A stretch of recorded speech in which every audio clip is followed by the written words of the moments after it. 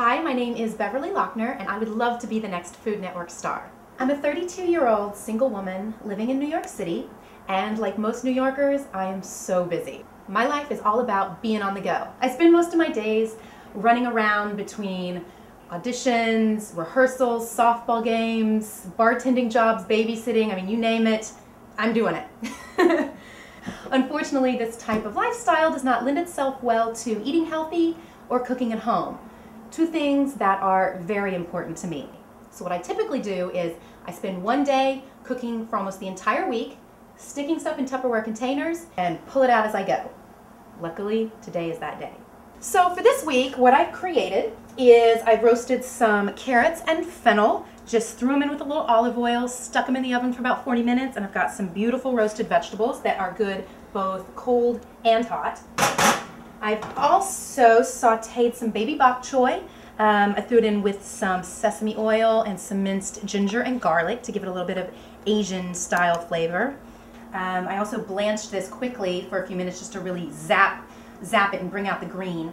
Makes the plate look so much more beautiful. I also did, for this week, a soba noodle salad. It's got soba noodles, it's got hijiki seaweed, it's got green onions, shiitake mushrooms, cabbage, all kinds of great stuff. I'm a huge advocate of eating your vegetables. My mom would be very proud of me. In fact, I spend about 6 months out of the year being a strict vegan, which my parents think I'm crazy. My brothers and sisters too, they all think I'm crazy. I'm a small town girl from Oklahoma, was raised on meat and potatoes, chicken fried steak, pot roast. I mean, it was a meat feast at home every night. So I have decided that I'm gonna make some homemade pizzas. Bought this dough at the store. You can find frozen pizza dough in pretty much any frozen food section in any market. Then you just want to throw it on a floured surface and roll it out to the thickness that you like.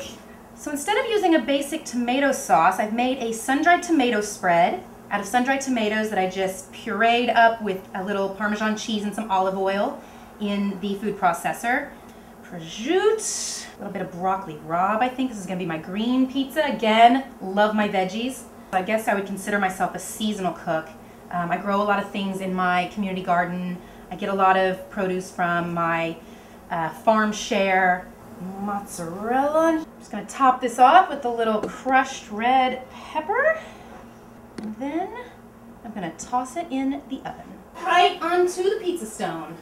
I think I'd be great as the next Food Network star because I take such a casual approach towards cooking. You don't need to slave away in the kitchen for 5 hours a night to cook a good meal.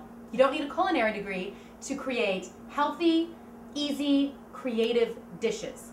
I'm not a professional chef, just a small town girl who taught herself to cook using cooking magazines and cookbooks.